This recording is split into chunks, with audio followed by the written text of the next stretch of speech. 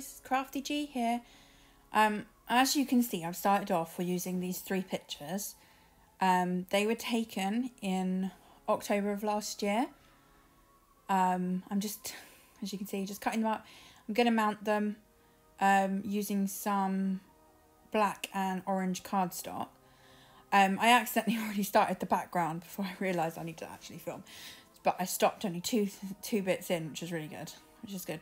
I tried a bit of tissue paper at first, but it just wasn't bold enough for me, and the colours on this were so poignant that I needed to go with something a little bit more fixed and something very bold. So I'm just putting the photo hanging over the edge slightly so I can get half of it black and half of it orange. So on this one I'm doing the top half black because this one's going to sit in the middle of my page. And I'm just giving myself excess cardstock to be able to cut it down properly.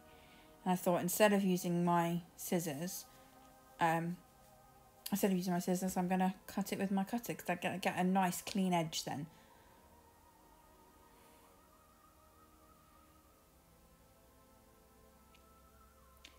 And I really did love this. So we went to a pumpkin patch, which is also part of like a haunted maze. I don't do the haunted maze, but we went to the pumpkin patch bit, and it was October 31st. It was literally the day of. The pumpkins were just, I don't know why we went there on that day, but it was the only day we could, so we went there, and I went there with my friend Helen, and we decided we were just having a whale of a time. We sat in the barrels. We sat in the barrel, and all the pumpkins were pretty much rotten. And in the back of that photo, you can actually see where one of the pumpkins is rotten. But it was just a laugh, and it was just something fun to do, I suppose. So I'm just cleaning off my desk. I'm just taking the double-sided sticky tape away. And I think we're on photo 2. No, this is the 3rd one, I think. Yes, it's the 3rd. So as you can see, I'm just hanging it off the edge slightly. And I'm just cutting them down to size. I gave myself about a 16th of an edge just around the photo. I didn't want the matting to be really big, so I kept it just at a normal kind of size, just enough just to see that it's there. To be honest, it was more the orange that I wanted you to see.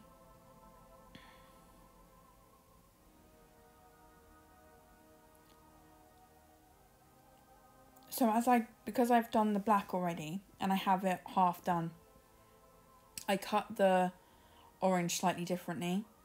And I'm just using my Cricut pick tool there, which is a very handy tool. Even if you don't use it for the Cricut, even if you just use it just to pick double-sided sticky tape off, it really saves your manicure. That's for sure. One of my friends uses his knife to do that, which is really handy as well. Very, very handy.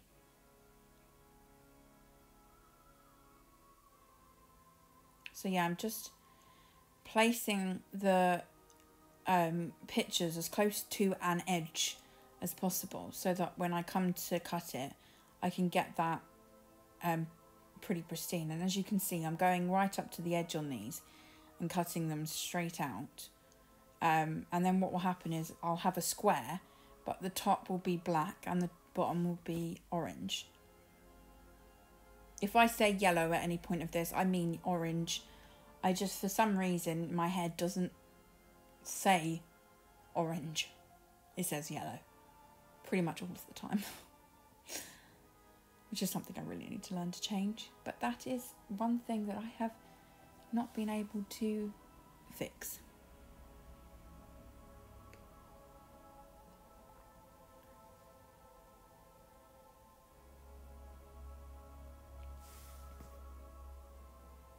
So we're just coming a little bit closer to the end of the matting. I'm just fixing all the little edges because they were giving me a hard time. That orange cardstock is not the best, honestly, but it does the job. I think it's the only orange I have in my cardstock, you know. But that photo in the barrel, I think that's the best photo. It really is just a really good display of how much fun we were having.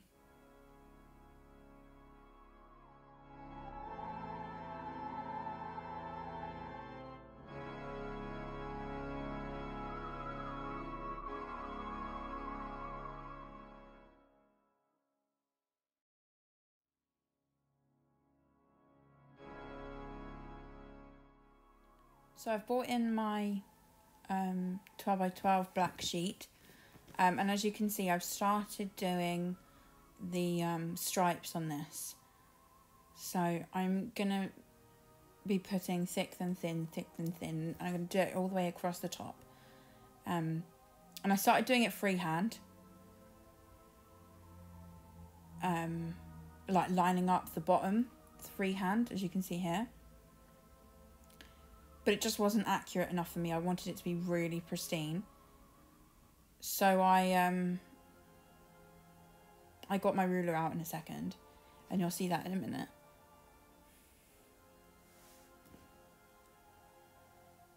I think it was this one or the next one that I got my ruler out to make sure it was completely straight.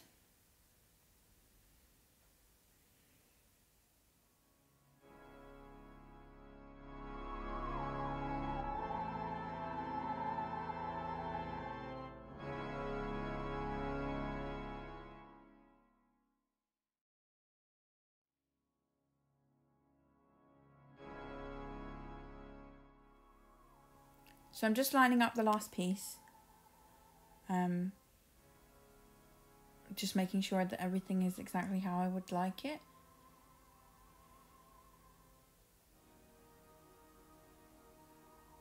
I do love those squeezy bottles. They're really handy for precision glue, and you can cover so much more space with them and so much more area with them.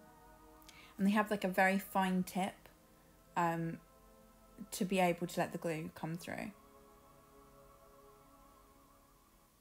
I think this strip caused me the most difficulty because the ruler has a gap where that was just going through, and it was just causing so much grief. So I pulled the ruler down slightly, so that it would sit next to it and close to it. So now I'm just flipping over the cardstock, just double checking that all the pieces are exactly where I want it to be and level with the rest.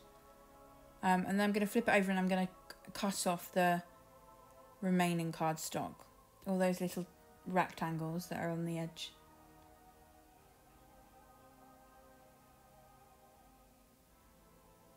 For me, I always find it easier to cut them off as I'm doing it, because otherwise I just find that the layout gets messy, or that's how I feel. I see it as a mess and I can't have that. So I want it to look how I want it to look rather than waiting till the end to do something like that. But that's just me. Everyone's different.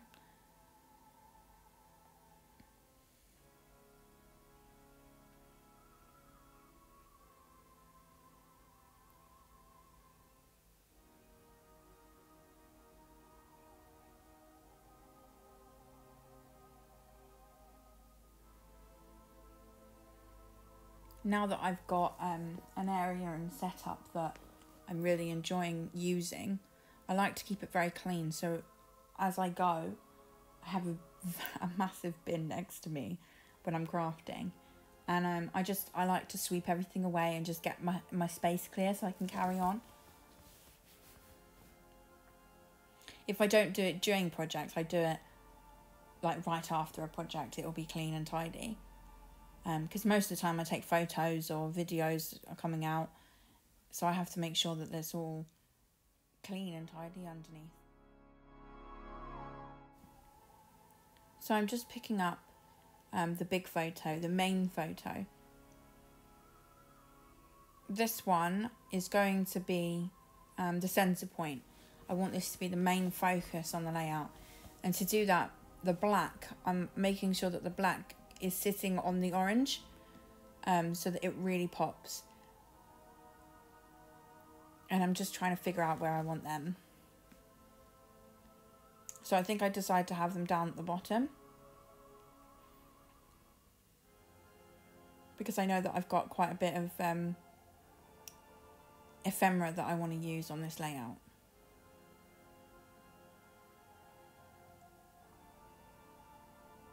So I start getting in my ephemera.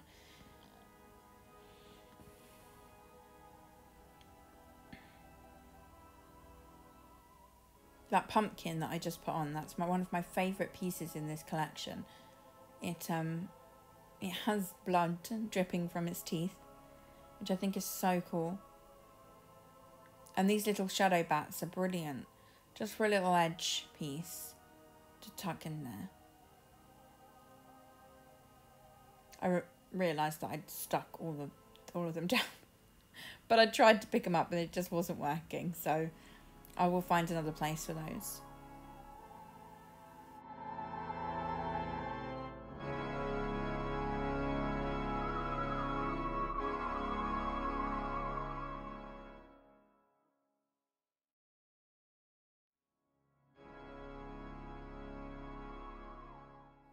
So I'm just having a little bit of a play, really, just to see where I really want some of this ephemera.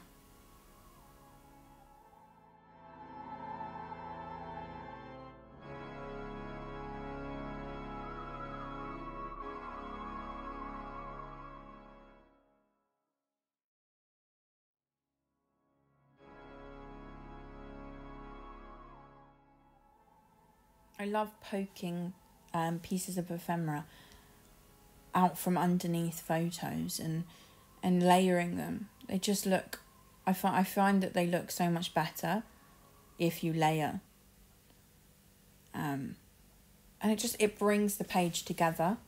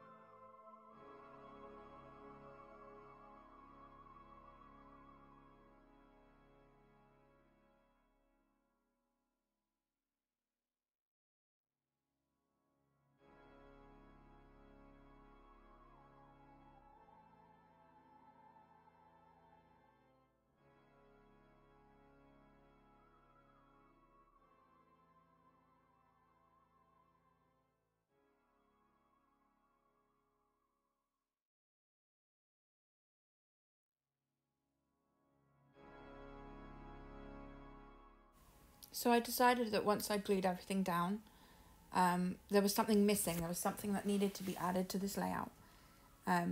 So I got a piece of tissue paper to begin with, and I started covering over some of the ephemera.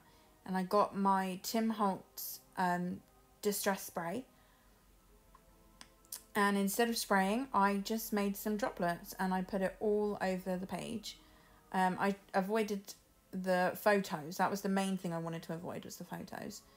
The reason I covered over the boo is because the white is a different white and I didn't want it to stand out too much. And I got a little bit of a big dollop on one of the words, but you can't really notice it now that I wiped it off, so it's fine. So I'm just covering over one of the photos, and I got a big piece of card to cover over the big photo. And I'm just tapping. I feel like this just added an extra texture to the layout, and I feel like that's what it needed. It just needed something that was tangible to the layout. So I was going to put that away, but I realised that I needed to cover over the big photo again. So I put it back on it in just a second. There we go.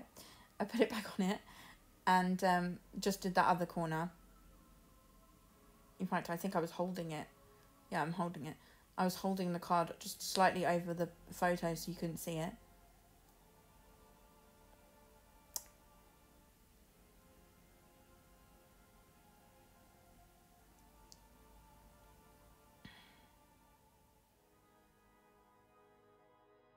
And that's it, ladies and gents. This is my finished design.